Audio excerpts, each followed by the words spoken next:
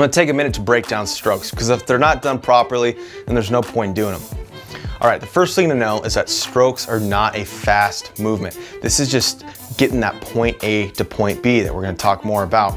And all I wanna do is come through, pull with my elbows, and think, push the button. Now you get that full rotation, breaking the wrist, rotating the forearms, and I really wanna have my hands almost look like it's a kind of a bird's wing, and really getting through there. We don't want them too wide, don't want them touching, maybe an inch or two apart, and really try to reach back to the punter. Strokes are just a great way to get that muscle memory from point A to B, and think of it more like a practice stroke if you were a golfer or you're on deck as a batter.